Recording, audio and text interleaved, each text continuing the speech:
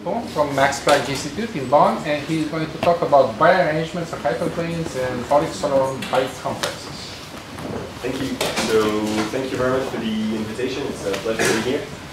So I'm going to speak about a subject that's closely related to arrangements of hyperplanes. I want to first of all apologize in advance because I'm not from the theory of arrangements in general. So yeah, I'm sorry for the mistakes I will probably make about terminology or names or references. So that's the first point. And the second point is please ask questions every time you're confused about something. So here's the plan of my talk. So first I will recall a few things about the classical theory of hyperplane arrangements and the Orlik-Solomon algebra.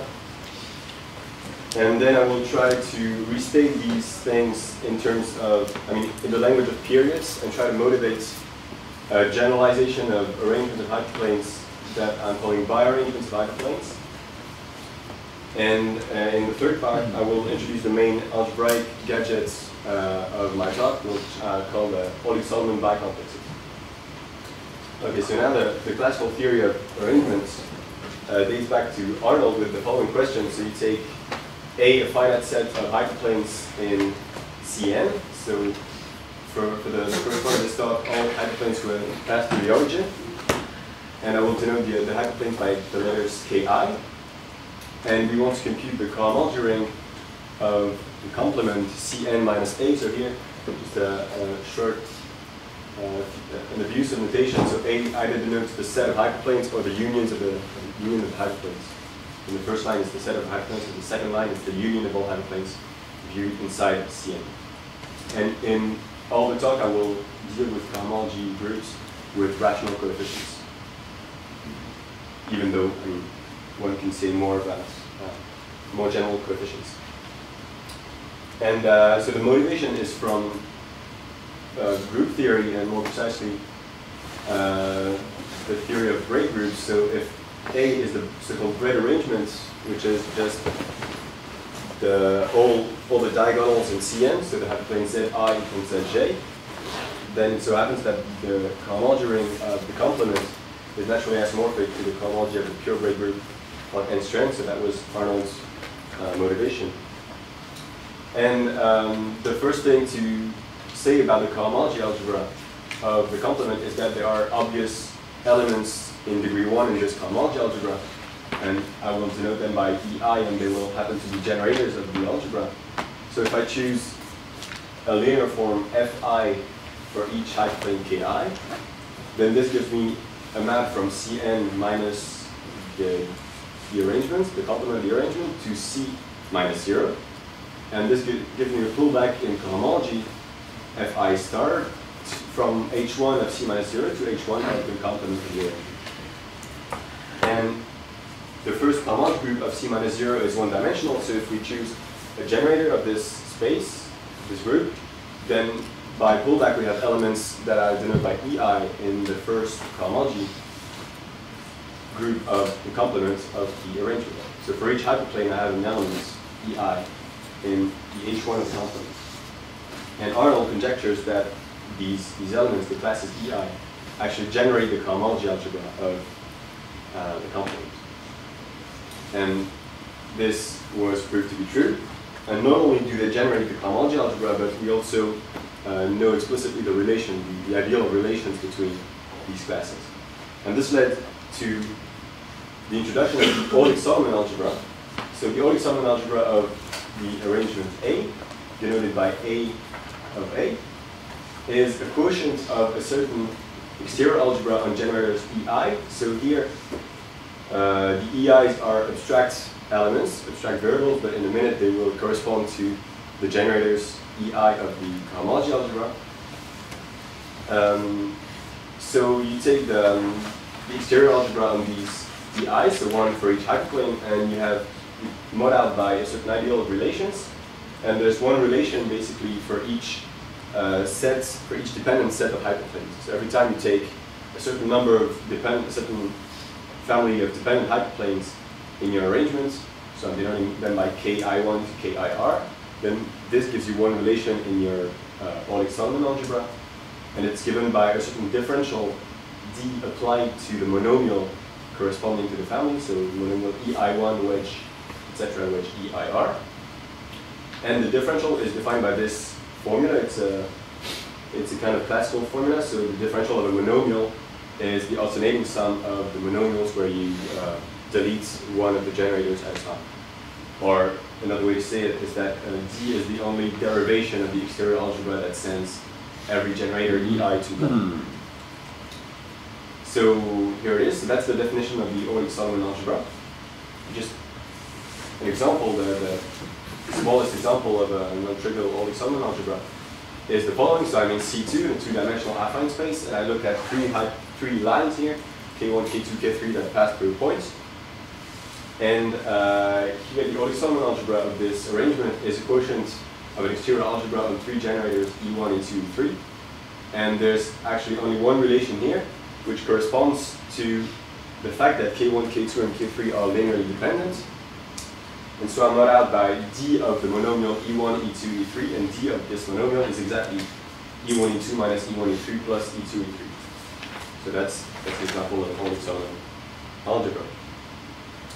And the main theorem in this business is that the Orlik-Solomon algebra of the arrangement is isomorphic as a graded algebra to the cohomology algebra of the complement of the arrangement. So the cohomology algebra, which is the logical invariant of the arrangement, is actually computed by a combinatorial invariant of the Orlik-Solomon algebra. So the thing that one has to notice is that the Orlik-Solomon algebra does not depend on the actual equations of the hyperplanes, but only on the dependence relations between the hyperplanes. So that's what we call the combinatorial invariant. Okay, and so I want to state a few properties of the Orlik-Solomon algebra that I think are important, especially when I want to try to generalize to bi-arrangements. So the first point I want to make is that the Orlik-Solomon algebra is naturally endowed with a differential D, which is given by this formula here. So this formula here actually defines a differential on the quotient on the Orlik-Solomon algebra. So the Orlik-Solomon algebra is actually a differential graded algebra, which is not too relevant if one thinks about this theorem because there's no geometric differential on the cohomology algebra. But here I want to view the Orlik-Solomon algebra as a differential graded algebra. That's really what it is. And the first property, which I call the exactness, is that as a differential graded algebra, it's acyclic. So if you compute the homology groups of this Orlik-Solomon algebra, then they're all zero. And that's actually not difficult to prove from the definition, but it's an important point. The second property that I call localness is a little bit more subtle. So let's call S of A the set of strata of A. So a stratum is an intersection of a certain number of hyperplanes in the family. So either a hyperplane or an intersection of two hyperplanes or three hyperplanes and so on. And I'm grading the set of strata of my arrangement by the codimension. I'm denoting by SR of A the set of strata of codimension R. So S0 of A is only the ambient space Cn. S1 of A is just the set of hyperplanes. S2 of A is the set of intersection of two distinct hyperplanes and so on. And there's actually a decomposition of the Orlik-Solomon algebra as a direct sum indexed by the strata. So the degree R part of the Orlik-Solomon algebra admits direct sum decomposition indexed by the strata of codimension R. And I'm denoting by ARS of the arrangement the direct summand corresponding to a stratum S. And if you want to know what that is, it's simply the subspace, the subgroup of the Orlik-Solomon algebra spanned by the monomials EI1, wedge, EI2, etc., corresponding to an intersection, the geometric intersection KI1 intersected with KI2, etc., equal to the stratum that we started with. And it's also not difficult to prove this property starting with the definition of the Orlik-Solomon algebra, but it's actually something that I find is important. And I'm calling this a localness property because basically the S local part, ARS, so I'm calling this the S local part of the Orlik-Solomon algebra, only depends, if you think about it, only depends on the hyperplanes that contain the stratum S. So it's kind of local around us. Another way of saying this is that it's an invariant, it's a combinatorial invariant of the subarrangements consisting of the hyperplanes that contain the stratum S. So in a sense, the Orlik-Solomon algebra is a direct sum of local parts corresponding to all the strata. And these two properties, exactness and localness, in some sense characterize the Orlik-Solomon algebra in a precise sense. And the precise sense is the following. So I can give out of these two properties an inductive definition of the Orlik-Solomon algebra, a sort of universal property. So if you don't remember the definition with the quotient of an exterior algebra and so on, then there's a sort of universal property of the Orlik-Solomon algebra that goes as follows. So you can define the Orlik-Solomon algebra together with the differential, which is a very important datum, by induction on the degree. So you start with degree 0. A0 is just the base field Q. And so now suppose that we have defined the Orlik-Solomon algebra up to degree r minus 1, and we're going to define the degree r part of the Orlik-Solomon algebra. Then I'm going to define each local part corresponding to strata. So if I take a stratum sigma of codimension R, and I want to define the sigma local part AR sigma of the arrangement, I'm going to define it as a kernel of a previously defined differential. So here I'm working, so to speak, locally on sigma, which means that I'm looking only at strata that contain sigma. So for the strata that have the dimension of sigma plus 1, the strata S, I have defined the corresponding direct summons in the Orlik-Solomon algebra. I have also defined the direct summons corresponding to strata T, which have dimension 2 more. And there's a differential that goes from the S local parts to the T local parts of the Orlik-Solomon algebra. And I'm defining the sigma local part, AR sigma, as the kernel of this map.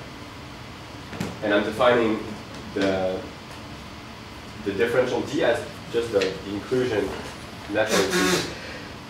And if you think about it, this has to be true because if you look at this the sequence, so AR sigma, direct sum of the AR minus 1S, so for S containing sigma, then AR minus 2T, and then you continue, you have, so these are the differentials. So you look at strata U, of codimension R minus 3 and so on, and you go on. This is actually, so this big complex is actually itself an Orlik-Solomon algebra. This is the Orlik-Solomon algebra of what I call the sigma local part of the arrangement. That is the arrangement corresponding to hyperplanes. So the arrangement consisting of hyperplanes that contain sigma.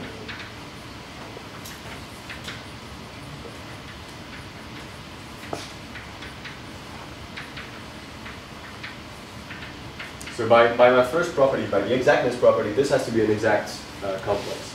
So in particular, this sigma local part has to be the kernel of some previously defined differential. Okay? So that gives us a way of inductively defining all the local parts of the Orlik-Solomon algebra together with the differential by induction on the codimension. And here the point that I want to make is that if I continue this complex, it's still exact, which is a sort of miracle if you think about it, because you only require exactness here, but I mean the rest of the complex is also exact. But in a few minutes, there's going to be an important difference with this fact.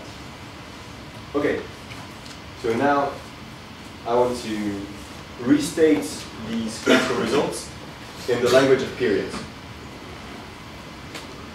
So now I'm going to do algebraic geometry over Q. So maybe just for the slide, I'm going to imagine that my arrangement is defined over Q, which means that I can choose linear forms defining my hyperplanes with rational coefficients.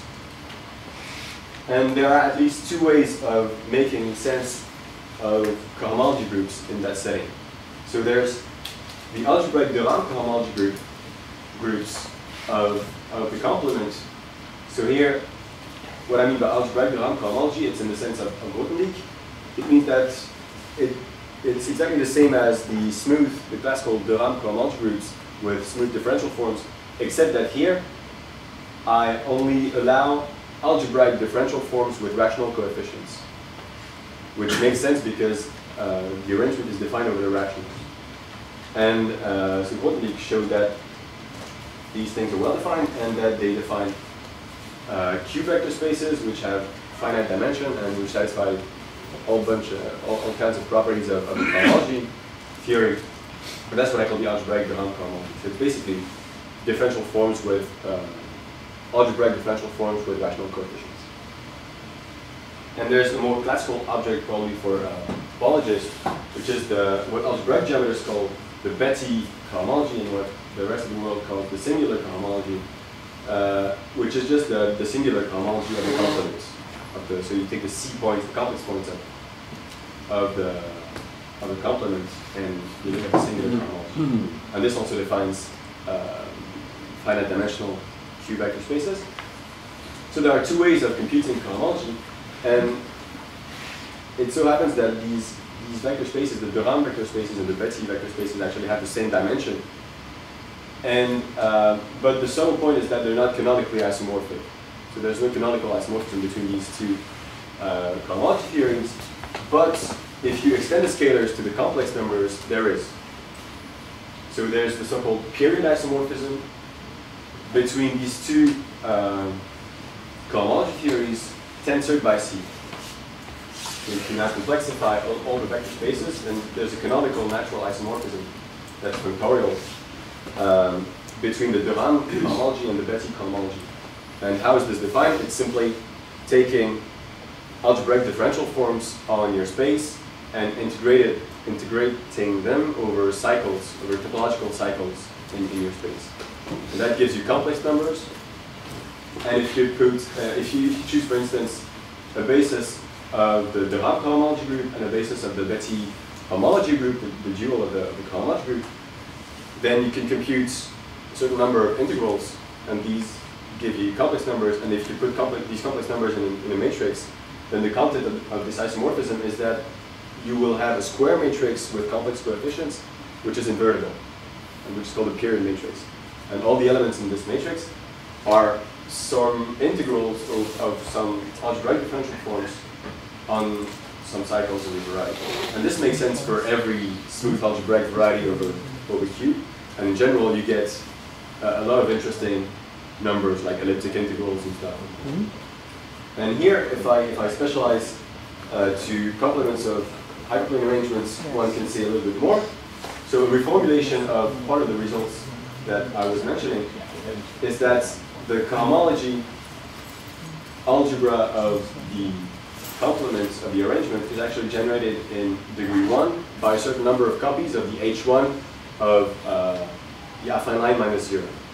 So it's just a reformulation of what I said. So the k copies of H1 of A1 minus 0 are exactly the generators EI in my previous slides. And there's a surjective map from the exterior algebra on these generators onto the cohomology ring of the complement. And here I did not say if I mean de Riemann cohomology or Betti cohomology, and it's on purpose because this surjective map is valid in every cohomology theory, so it's motivic, so to speak, that makes sense. Which means in my setting that it's true in the de Riemann setting, it's true in the Betti setting, and these two maps are compatible with the period isomorphism. So in a sense, if you want to understand the period matrix of the complement of an arrangement, then you only need to understand the period matrix of H1 of the alpha line minus 0. And this matrix is actually very simple. If I look at H1 to the Dolan version of H1 of A1 minus 0 is one-dimensional, and a sort of canonical generator is the class of the form dz over z, which is an algebraic differential form, which is closed, but which is not the differential of any function because we don't have a logarithm. And if you look at the Betti cohomology, so more precisely the dual, because we like homology, singular homology. So this is just the homology of C star, and a natural generator, so this is also one-dimensional. Natural generator is a small loop gamma around 0 like that, small circle loop. And so I have the period matrix of A1 minus 0 is just a 1-by-1 matrix with just one complex coefficient, and this coefficient is exactly the pairing between this simple cycle and the form dz over z, so it's just the integral of dz over z on gamma, and this is just 2I pi. So this is what you get. And the consequence of this surjection is that the periods of the hyperplane arrangements complement are all polynomials in 2I pi with rational coefficients. So that's all you can get. In your period matrix, you will only get polynomials in 2I pi. And, okay, so the conclusion is that in the motivic sense, in terms of periods, these cohomology groups are not so interesting. We understand them all if we understand just this guy here, H1 of A1 minus 0. And so my personal motivation for studying hyperplane arrangements actually comes from more interesting periods, more interesting numbers that appear in matrix periods, period matrices, sorry. And I have just, so I don't want to go into too many details about them, but one quite popular family of such periods is the so-called family of multiple zeta values. So you start with the values of the Riemann zeta function at integers, so zeta n is given by the sum of the inverses of the nth powers of all integers. And there's a generalization that's due to Euler, which is called multiple zeta values, which depend on a certain tuple of integers, n1, n2, etc. And it's given by the following sum. You sum over increasing indices k1, k2, k3, and you sum the inverse of k1 to n1, k2 to the n2, and so on. And these numbers have very interesting algebraic properties, so they satisfy interesting relations. They are very interesting in terms of algebraic geometry, of arithmetics. They appear in physics, and yeah, so in the last 20 or 30 years, they have been studied by a lot of people from a lot of different approaches. And these numbers and other families of numbers are my motivation to understand, to go into the study of hyperplane arrangements. And what's the relation between these numbers and hyperplane arrangements? So I'm going to try and explain that in the next slide. I'm just going to do the example of zeta of 2, and you will have to believe me that it works in generality, more generality for all multiple zeta values, for instance. And this is well explained in the article by Gontrop and Manning. So of course I know that zeta of 2 is pi squared over 6, so it's also a polynomial in 2I pi with rational coefficients, but it's just the only example that I can do in 2 dimensions. So you'll just have to trust me. So zeta of 2 is the inverse of the squares of the integers. And the important point is that it has an integral representation. It's given by this following integral. So you integrate dx dy over 1 minus x times y on the standard triangle 0 less than x less than y less than 1. If you want to convince yourself that this formula is correct, you just have to write 1 over 1 minus x as a geometric series, expand it, and integrate with respect to x, then with respect to y, and then you get the formula easy. And now, let me draw a picture of what's going on geometrically. So, here this is a picture of the projective plane. So in particular, there's the line at infinity, which is the sort of circle over there in blue. And in blue, I have pictured the poles of the differential form that I'm integrating. So there's the line of infinity, where the differential form is not defined. And then there are two lines where the denominator vanishes. So there's the line x equals 1, is this line here, the vertical line, the blue line, and y equals 0, which is this line here. So it's clear. And in red, I have pictured the boundary of the integration domain. So the integration domain is bounded by three lines. So x equals 0, this vertical red line here, x equals y, which is the diagonal here, and y equals 1, the horizontal red line. So this is basically the geometric configuration that we see. And there are 4 triple points on this configuration. 2 that I have pictured in red because basically they are intersection of 2 red lines, and 2 that I have pictured in blue because they are intersections of 2 blue lines. And one natural thing to do in algebraic geometry is to blow up these 4 points to get to a normal crossing configuration. So I'm replacing each point by a sort of by P1, which corresponds to all the normal directions to this point. And I have now 2 blue P1s, 2 blue exceptional divisors that correspond to my 2 blue points, and 2 red exceptional divisors that correspond to my 2 red points. And so I started in P2 with 6 lines, so 3 blue and 3 red. And now I'm in a space that's a little bit stranger than P2. It's blown up of P2. So I'm denoting it by P2 tilde. And in P2 tilde, I have normal crossing divisors. And there are 5 irreducible components that I have pictured in blue and 5 others that I have pictured in red. And I'm calling L tilde the union of the 5 blue divisors, blue lines, and M tilde the union of the 5 red lines.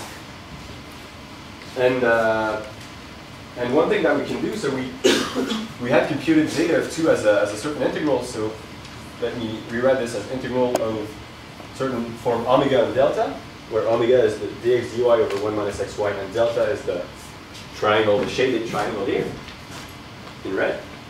And because pi is birational transformation, you only change the space P2 in parts of measure 0, so we can still compute the integral on this P2 tilde space. So you just have to pull back the form omega to this space, and you integrate on pi minus 1 of delta. So pi minus 1 of delta is this shaded sort of pentagon shaped thing here.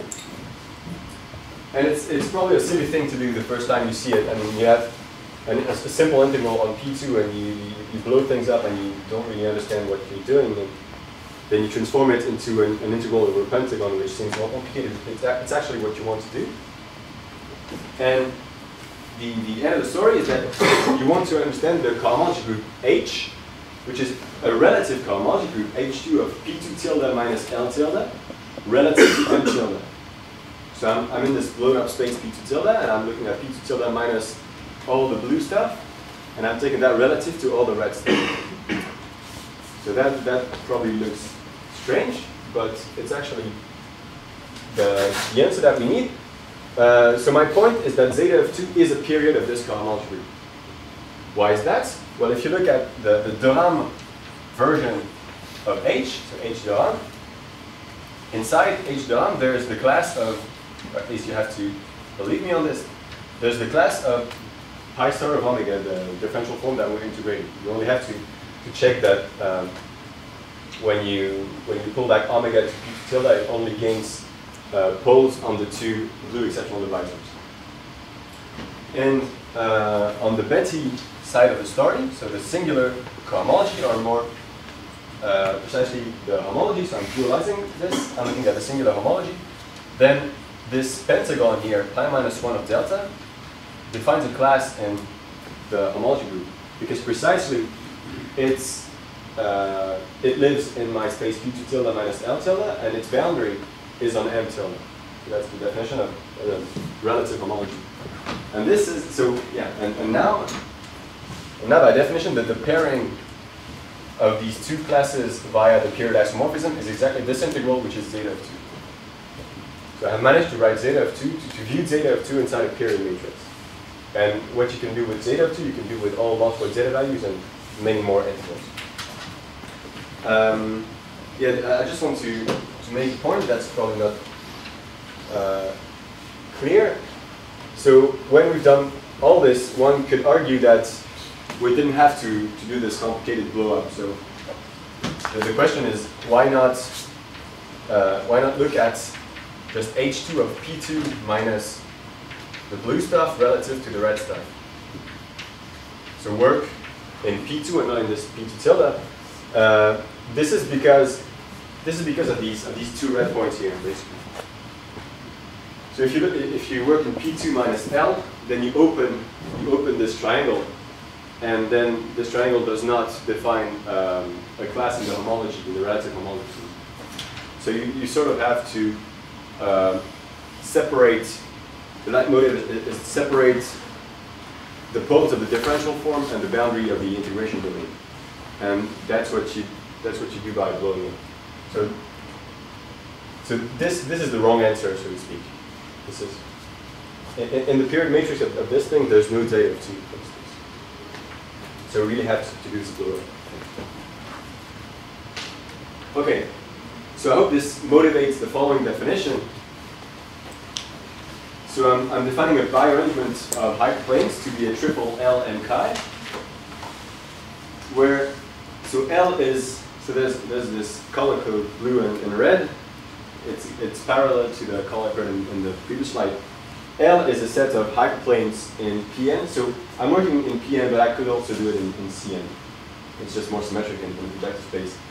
L is a finite set of hyperplanes in Pn, so blue hyperplanes. M is a set of red hyperplanes in Pn, so they're living in the same space, but they don't necessarily have the same number of hyperplanes. And the subtle part of the definition is this. So chi is what I call a coloring function. So it's a function on the set of strata of L union M.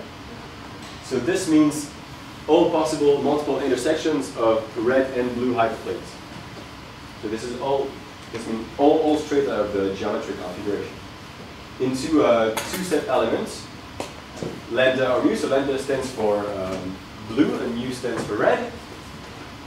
So to each stratum, I assign a color blue or red, such that, of course, the color of a blue hyperplane is blue and the color of a red hyperplane is red. And there's also a technical condition that I don't want to state here, but it's not so important. So basically, what is a biarrangement of hyperplanes? You have a bunch of hyperplanes in Pn, and you decide that some are blue and some are red. But you also give a color to the intersection of 2 hyperplanes, 3 hyperplanes, and so on. So you color everything. And what I call the motive of the biarrangement of hyperplanes is the collection of relative cohomology groups of the following form. So here I will try to define this just in a sentence. So you start with Pn with your geometric configuration. It's not necessarily a normal crossing divisor, so you first resolve the singularities by doing some blow-ups. So that's what some people may call a wonderful compactification.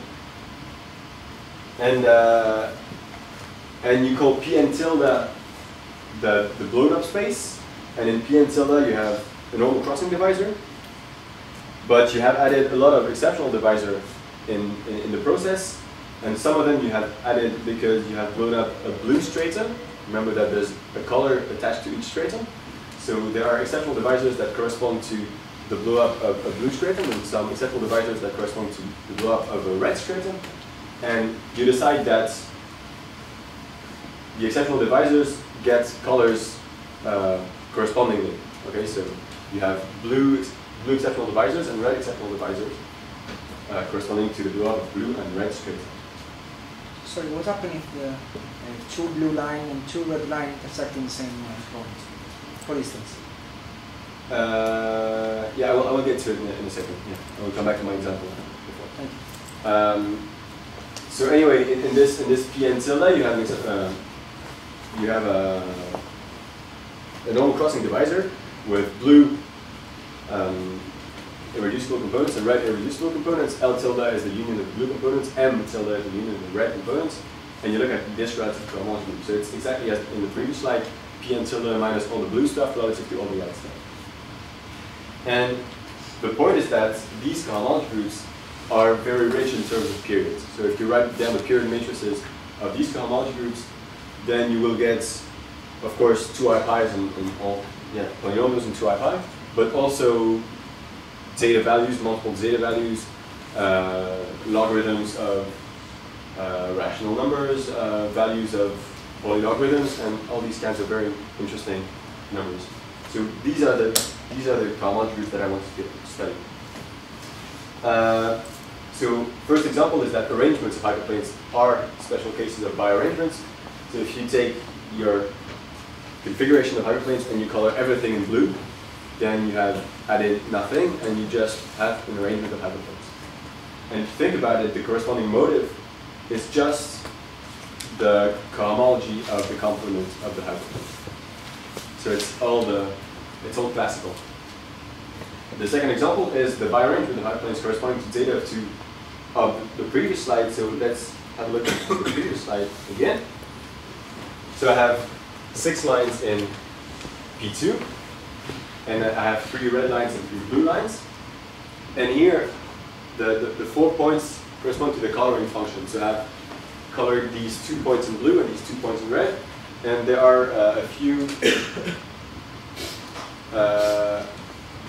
points that I haven't colored, but it's just because the final result will not depend on the coloring that I choose on these points.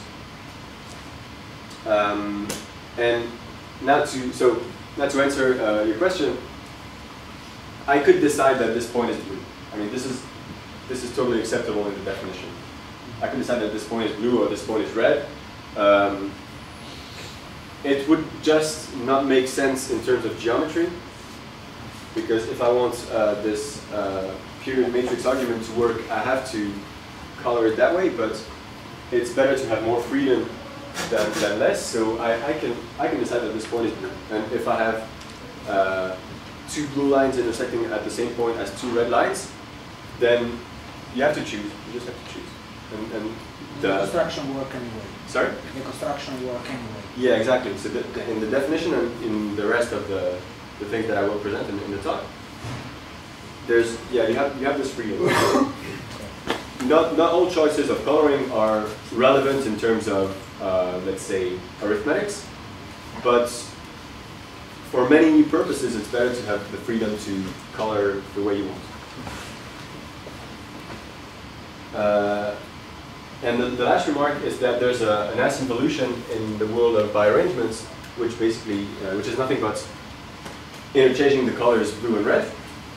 And if you interchange the colors blue and red, it corresponds in terms of relative cohomology groups to Poincaré duality. So in particular, you not only have arrangements of hyperplanes where everything's blue, you have what one could call co-arrangements of hyperplanes where everything's red, so like empty set A mu. So you color everything in red, and the motive corresponding to this is just the relative cohomology of Pn relative to the arrangement. That's just what it is. So in this world of biarrangements, you have the complements of hyperplane arrangements, and you have also these dual things. And it's nice to have a duality if you think in terms of constructible sheaves or perverse sheaves. It's a very interesting feature to have this. Anyway, so I want to compute these relative cohomology groups, and I'm going to do that by introducing a generalization of the Orlik-Solomon algebras, and I'm calling them the Orlik-Solomon bicomplexes. So it's going to look like this. So they're going to be. So I start with I fix a biarrangement L and chi, and I'm going to construct a bicomplex A. It's going to look like this. So there's a horizontal differential prime that decreases the first index by 1 and there's a vertical differential d double prime that increases the second index by 1. So it's sort of a mixture between cohomological and homological conventions. And to define these Orlik-Solomon bicomplexes, I'm going to mimic the inductive definition of the Orlik-Solomon algebra. In particular, every part of this Orlik-Solomon bicomplex will be a direct sum indexed by strata. So the part of by degree ij will have a direct sum indexed by the strata of codimension I plus j. And I'm going to define them by induction on the codimension, exactly as in the classical case. So in this corner, A00 will correspond to the total space, the ambient space. That's going to be the base step in my induction. And then out of codimension 1 strata, I'm going to define this sort of diagonal. And then these 3 groups out of codimension 2 strata, etc. And how does this work? So the base step of the induction is just to put A00 equals Q in the top right corner over there. And then, if I have defined all the local parts up to codimension R minus 1, I want to know how to define the local parts for codimension R strata. And it's going to depend on the color of the strata. So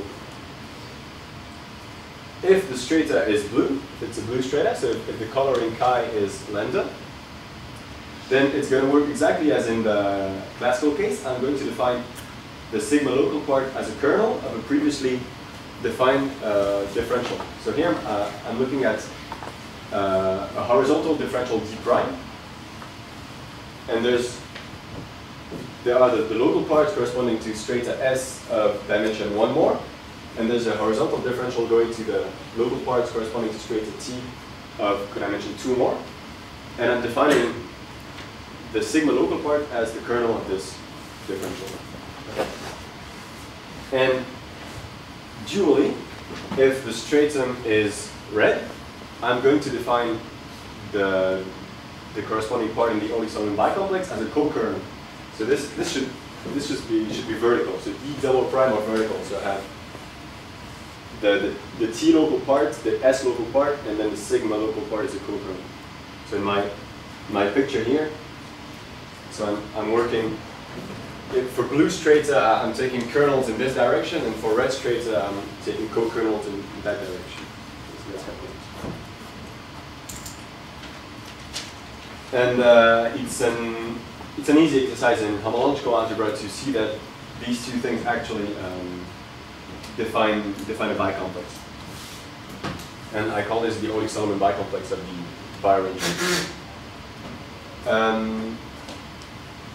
Now you remember that in the classical case, I was imposing some exactness property on the far left, but that the rest of the complex was also exact, which was a sort of miracle.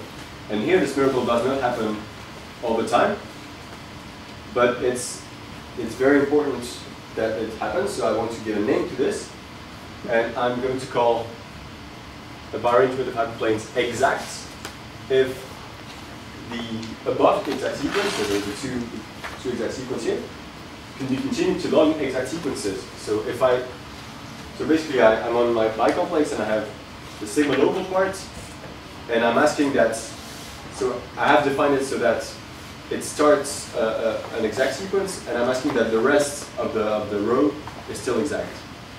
Yes? Just to see if I'm following you. It's not exact because some of the things inside of the arrangement can change color. Yeah, it's big. So I don't have a very satisfying answer of what makes things not exact, but basically if you think in terms of homological algebra, you take kernels and then co-kernels and then kernels, and after 3 steps you completely lost the exactness properties.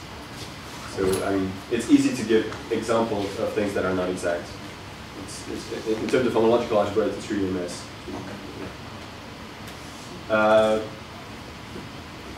But I will be mainly interested in the things that are exact. And so, yeah, so for blue strata, I'm asking for all rows to be exact, and for red straight, I'm asking for all columns to be exact. Example, all arrangements of hyperplanes are exact, of course, by the remark that I just made. And in this case, we recover, by definition, the Orlik-Solomon algebras. So you only start with A0 in the top right corner, and you only take kernels, so you end up with something just on the first row of your bicomplex, and this is just the Orlik-Solomon algebra with this differential. And there's also there's a few interesting features for exact biarrangements of hyperplanes. For instance, there's a deletion and restriction formalism for exact biarrangements that doesn't work at all for non-exact biarrangements. And you can prove exactness of biarrangements by induction. So if the deletion and the restriction are exact, then the arrangement is exact, and these kinds of things. My intuition is that exact biarrangements are the right generalization of arrangements. So they're the ones that are well behaved in some sense. So is your example with zeta 2 exact? Yeah, totally, yeah. Okay. And so the theorem is that for exact biarrangements of hyperplanes, there's an analog of the Orlik-Solomon theorem for these relative cohomological groups. So in some sense, the Orlik-Solomon bicomplex, which is, so I haven't made that point already, but it's a combinatorial invariant of the biarrangement. It computes the motive, computes the relative cohomological groups. So more precisely, what does this mean? So for each integer k between 0 and the MPIM dimension, so I'll draw a picture.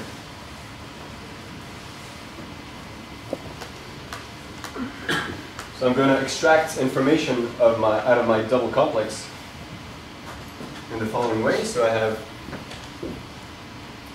my Orlik-Solomon bicomplex here that I define inductively, and it goes from 0 to n here and here. And for a certain k, I'm going to look at the following rectangle inside the bicomplex. So this is k and n minus k here. So this is a bicomplex. I mean, it's a bicomplex, and I'm writing k inside brackets a for the total complex of this complex. And then my claim is that the homology groups of this complex compute some parts of the relative cohomology groups. More precisely, I have a weight filtration W on the cohomology groups, the relative cohomology groups, that comes from mixed Hodge theory. So that it's an increasing filtration indexed by even integers. So I have W0, W2, W4. It goes up to W2n. And what I can compute is actually the successive quotients of this wave filtration, and these are computed by some homology groups of these rectangles. Okay. So it doesn't really matter what the precise formulas are, but there's a clear combinatorial recipe to compute the weights grade quotients out of the Orlik-Solomon bicomplex. And so this is the theorem, and of course it's a generalization of the classical Orlik-Solomon theorem in the case of arrangements. So in the case of arrangements, I only have a row here, and what I'm saying is that so first of all, in the classical case, there's only one weight. So for the hk in degree k, there's only weight 2k, which is a great difference with the relative cohomology. And I'm just saying that the hk is computed by a certain kernel of the differential in the Orlik-Solomon algebra, which is just a projected version of the theorem that I mentioned earlier. So this mixed Hodge structure is not pure anymore? No, not at all. Yeah. So yeah, that's another formulation of the difference between the classical case and the relative cohomology case. In the classical case, we have pure Hodge structures. There's only one weight in each cohomological group, and here they are really mixed. So you have in general all these weights, and this is an important point because here the weight graded quotients are computed by a combinatorial formula, so they're combinatorial invariants of the bi-arrangements, but there's no way of making sense of the fact that the motive itself, the relative cohomology group, is a combinatorial invariant. Precisely because the extension data between these weight grade quotients contain a lot of arithmetic information, such as the integrals that I mentioned. And if you start with the integral of zeta of 2, the picture on the previous slide, and you slightly move a hyperplane, then the integral is going to change. Okay, obviously. So and this integral is part of the extension data between the weights.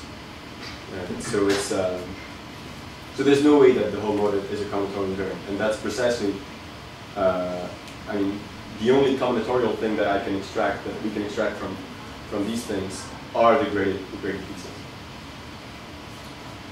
Okay. Now I want to mention that one can do explicit computations with these things, because up to now the definitions have been quite abstract. So I have defined Orlik-Solomon bicomplexes by induction. So it's relatively hard to understand what they are. For certain bi-arrangements, we can actually make very explicit computations in exactly as in the classical case. So I have a combinatorial notion of tame bi-arrangements of hyperplanes. I don't want to say what that means, but it's a combinatorial notion which is totally explicit. It's not inductive or anything. It's just it's just an explicit combinatorial notion on the bi-arrangement. And I want to mention that generic bi-arrangements are tame. So tameness is a sort of genericity condition. And tame bi-arrangements are all exact. So thanks to this, I can produce a lot of examples of exact bi-arrangements and show that the definition of an exact bi-arrangement is absolutely not empty. And actually many natural arrangements, bi-arrangements are exact. And the proposition is that for tame bi-arrangements, I can produce an explicit presentation of the Orlik-Solomon bicomplex as a subquotient of the tensor product of the Orlik-Solomon algebra of the first arrangement and the dual of the Orlik-Solomon algebra of the second arrangement. And yeah, the relations are explicit. So just to give you the only explicit example of an Orlik-Solomon bicomplex in this talk, but I mean I could produce dozens of them. For this example, so I have 3 lines that meet at a point, and 2 are blue, 1 is red, and I'm coloring the point blue, which is the reasonable thing to do, but it could be red, it wouldn't matter. And I'm claiming that in this, if I apply my proposition to this example, so this example is a tame bi-arrangement, hence it's exact, and it's Orlik-Solomon bicomplex. It's the quotient of the tensor product of 2 exterior algebra, so 1 exterior algebra on the blue hyperplanes, E1, E2, and the dual of an exterior algebra on the red hyperplane, F1 dual. And the only relation that comes from this degeneracy is the fact that the differential applied to E1 wedge E2 tensor F1 dual is 0. So the relations in this proposition really look like the usual relations in the Orlik-Solomon algebra. So they really look like something like d of a certain monomial tensor another monomial equals 0. And the leitmotif is that every time I have a bad stratum that's blue, it's going to give a relation of approximately this form. And every time I have, so dually, every time I have a bad stratum that's red, it's going to give me a correlation of the dual form. So it's, of course, it's a little bit more intricate because it's a subquotient, and subquotients are difficult to work with, but that's the way it works. An example just to see that all this is not empty, so one can define multiple zeta bi-arrangements in the same way as what I did with zeta of 2, and they're all tame. So they're all exact. So the theorem applies, and we can also compute explicitly the Orlik-Solomon bicomplexes, and hence all the weight-graded parts of the motives. That's the kind of application that I have in mind. Okay, in the last 2 minutes, I just want to mention that there's a global version of all these theorems. So now, if I don't want to work in PN, but in some other space, in a complex manifold X, I can define bi-arrangements of hypersurfaces. It's exactly as bi-arrangements of hyperplanes, except that hyperplanes are replaced by smooth hypersurfaces, and I'm asking that they just intersect locally like hyperplanes. So locally, in local charts on X, what I get is an arrangement of hyperplanes. I also have a coloring function and all. So it's just different bi-arrangements in different charts. And it's actually so the theorem is the general theorem is the following. So one can compute the corresponding motives by a spectral sequence that mixes the combinatorial parts of the story. So these are Orlik-Solomon bicomplexes that I compute in local charts on my manifold X, and you have to also incorporate geometric data, and specifically the cohomological groups of all straight lines. And I have in this situation, you have a spectral sequence that computes the cohomology, the relative cohomology of the bi-arrangement. And if X is an algebraic variety and all the L and M are algebraic divisors, then everything is compatible with mixed function structures. And if you apply this to Pn and arrangements of hyperplanes, you recover the first theorem. And there could be many applications of this global setting. I'm just thinking about one for now, which is toric arrangements. So I'm looking at, let's say, Cn or C star n, and I'm looking at complex tori. And they could be interesting because many integrals that appear in this business of multiple zetas and other stuff have toric forms. So for instance, so basically if you take the formula that I gave for zeta of 2 and you make I'm not going to write it, you make an easy chain of variables, you get this kind of thing. So it looks like this, and you have the hypercube. Now you integrate it with a hypercube, and you have a sort of hyperbola somewhere. So the hypercube is red, and the hyperbola is blue, and this is an arrangement of hypersurfaces in C2. And yes, that could be an application of these ideas. And just as conclusion, I want to mention open problems, which are mainly combinatorial. And I hope that there are people in this room that will be interested in looking at them. So one open problem is a simple combinatorial condition for the exactness of a bi-arrangement. So I have a sufficient condition, which I call tameness, but I don't fully understand what it means for a bi-arrangement to be exact. It doesn't make sense for now. So I want also an explicit description of the Orlik-Solomon bicomplexes for all exact bi-arrangements. I'm not, I don't have anything apart from the tame case, which is still interesting. NBC bases, so in the theory of Orlik-Solomon algebras, there are natural bases called NBC bases that depend on the linear ordering of the hyperplanes. And I'm guessing that there should be some similar statement for Orlik-Solomon bicomplexes.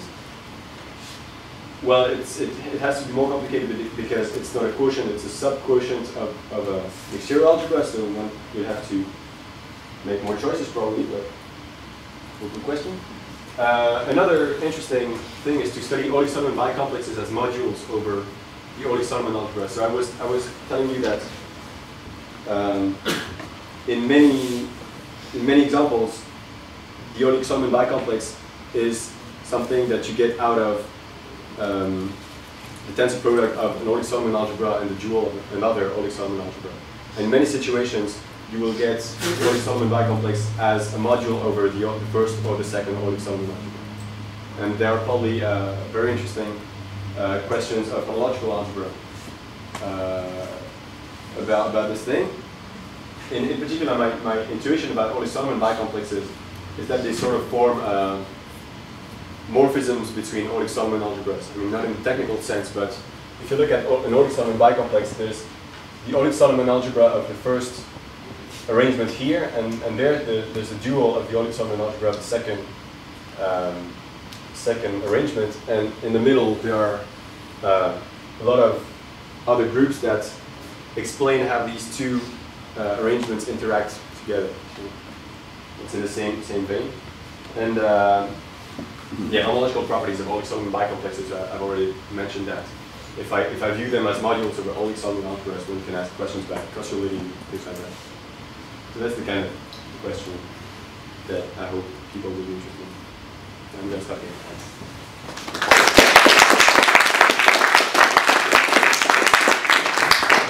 Questions, comments? So I understand that coloring of hyperplanes is very important.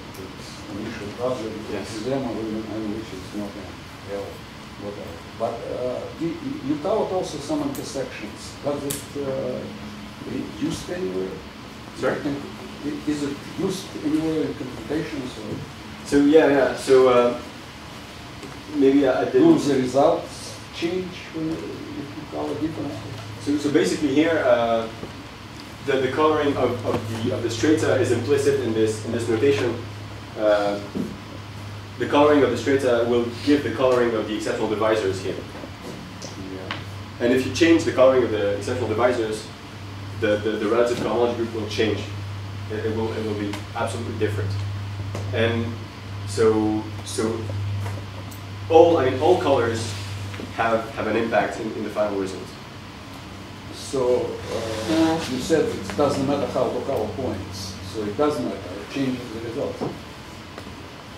No, what I was trying to say is that there are some points for which the coloring does not matter. So, for instance, this point could be colored blue or red. It wouldn't change the. Yeah. So basically, the statement is that the only colors that count are the colors of the so-called irreducible strata. But it's important. So you color differently with a different letters. Exactly. Yeah, exactly. So, for instance, if I do stupid colorings here, like if I color these 2 points blue, yeah, then in the period matrix, I will not get zeta of 2. I will get totally different period matrix. Okay, if you go to the next to last slide, please. So this spectral sequence, the E1 page is a model for the complement of the arrangement. Let's say when you have a single coloring. Oh, when you have for just one arrangement? Yes. So if you take this for just one arrangement, you recover a result that I learned in an article of Loyenga in the 90s, which was also recast in another context by Kristen Beebe and also by myself in another different context. And in this setting, it's a model. Yeah, in this setting, it's a model. But in general, it's still a model, or what is it? So sorry, it's a model if X is a smooth projective variety. But in general, if X is a smooth projective variety, then you will get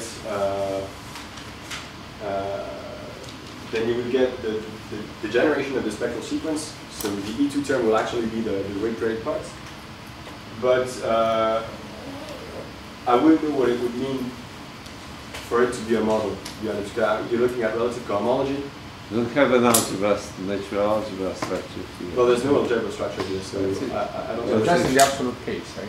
Yeah, in the absolute case, you can say more. So there's an algebra structure, and it's actually a model in terms of in the sense of rational homoscopy theory. But here, I wouldn't know what it would mean for it to be a model. Okay, and maybe on the last page, you say something about causality. So if the complement is causal, can you talk about this as a causal module of this causal algebra? I have no idea. No, so my hope is that one can say, so in some cases, the Orlik-Solomon bicomplex is a module over the Orlik-Solomon algebra, and I'm hoping that one can say things about causality in that sense. So when the Orlik-Solomon algebra is a causal algebra, is the Orlik-Solomon bicomplex a causal module over the algebra? So that's the question, but I don't have a clue about it. I haven't studied it. So in your notion of tame arrangement, bi-arrangement, how important is the coloring? Is it a property of the two arrangements, or does it depend on the coloring? No, it's a property of the I mean, the coloring is important. So basically, tame means that, roughly speaking, it's something like if you have a blue stratum, say, then it has to be contained in some blue hyperplane that is not contained in any red circuit. So that's the rough definition. But tame means that the colors do not mix too much, in a sense. But the funny thing, and I really don't understand this sort of miracle, is that most bi-arrangements that arise in my quest for periods are actually tame. So are exact in particular. So you said generic arrangements are tame. Generic That arrangements. means for some particular choice of coloring, or for any reasonable? So it depends on what you call generic. Sorry. In this, when I wrote the slides, I meant normal crossing arrangements. So very generic. And for normal crossing arrangements, the coloring does not matter. But yeah, I guess I could make a statement at some point about generic arrangements in a more, I mean, when you have more hyperplanes than the dimension, these kinds of things. Yeah, I guess if the coloring is not too stupid, it will give tame bi-arrangements.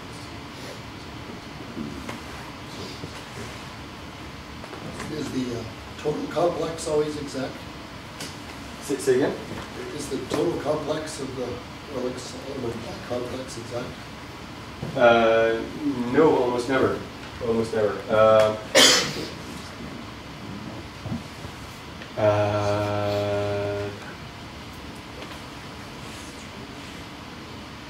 Yeah, no. There's no way. I mean, if it depends. So there's a local notion if all hyperplanes intersect at one point. So for central bi-arrangement, so to speak. So you have a minimal strata, which is the intersection of everyone, and this strata has a color. So let's say it's blue, and if it's blue, it means that all the lines are exact. So the total complex will be exact. But in general, if you're in a projective space, for instance, then you will have minimal strata of all colors, and so you will have parts of this complex with exact lines and parts with exact columns, and it all mixes. And there's no way that the total complex will be exact. Maybe I'll ask one more question. If you go from linear arrangements to elliptic or choric arrangements, do you get new periods? Well, for elliptic arrangements, for sure, because you will get all periods of cohomological groups of elliptic curves in your business. For toric arrangements, I really don't know. I haven't thought too much about it.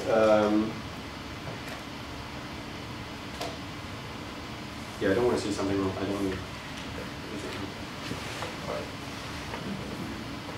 Okay, let's speak again.